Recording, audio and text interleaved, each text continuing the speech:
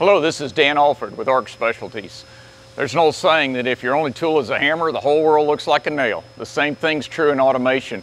At ARC Specialties, we have a whole toolbox full of solutions for automation problems. We build around PLCs, CNCs, and robots.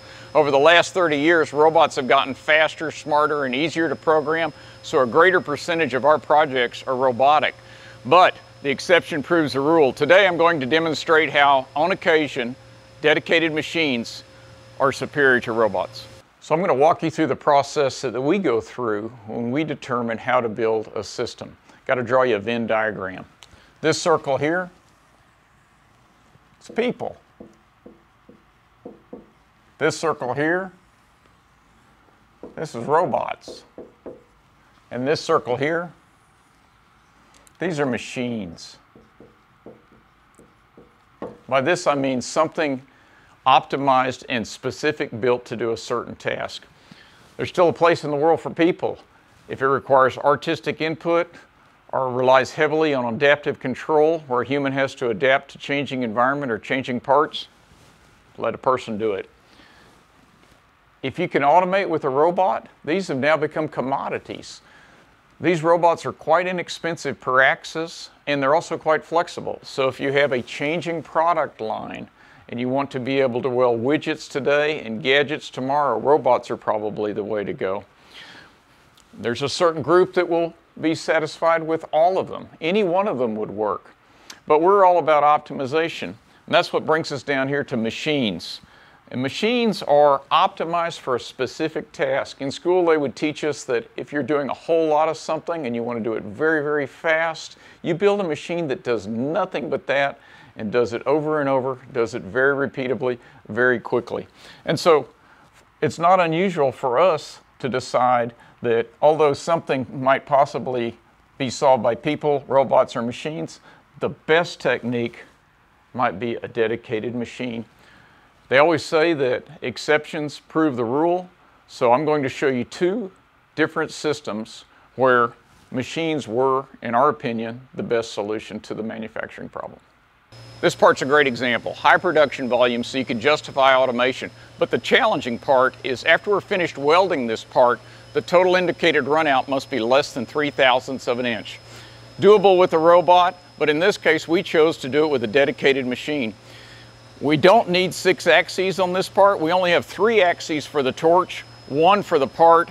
The real challenge is in all the sensor systems. We have cameras to detect the part. We have infrared thermometers to measure the preheat temperature prior to welding. All of this was built into a small cabinet with a small footprint. So let's load the part and run it. So we load the part into the cradle raises up and then it grips between centers. The camera confirms we have the right part, and then what you see here is we're measuring the runout. You can never tack the parts perfectly, so you measure the runout, find out where the high point is, and we start on that high point and count on welding distortion to actually pull the part into alignment. So this one was 4/1000ths of an inch out of alignment. This is our own image of the autogenous weld being made. We don't use any wire, we're simply fusing the two parts together. Greatly simplifies the welding process and you end up with some beautiful beads. After we're finished, torch retracts, goes back to the home position, and you can see that our pre-run out was 4/1000ths of an inch, almost 5, but afterwards we actually straightened it with welding. Here's our second example, a food-grade stainless cylinder. This is actually fabricated with some of our robots, but when it comes to welding the studs on the end using the drawn arc process, we chose to build a dedicated machine. Why? Because we don't need very many axes. We only have 2 axes to manipulate the welding system and 1 servoed axis for precision rotation. So let's load a part and weld it. So this process doesn't require a lot of motion. We have only 2 axes for the drawn arc stud welder, 1 axis to rotate the part. Most of the money went into the fixturing. So we're clamping the part in place, pressing the start button. We have a bowl feeder down below. It just fed a stud into the stud welding gun. The gun comes down, we draw an arc, and we secure 1 stud in place, rotate precisely 90 degrees, put the other 4 studs in place, and then the process is over with. It's that easy. We open the door, we can take the part out, and what you have here is a finished part with 4 mounting studs firmly welded in place. So the point I was trying to make today is there's more than one solution to a problem. Sometimes the best man for a job is a human being.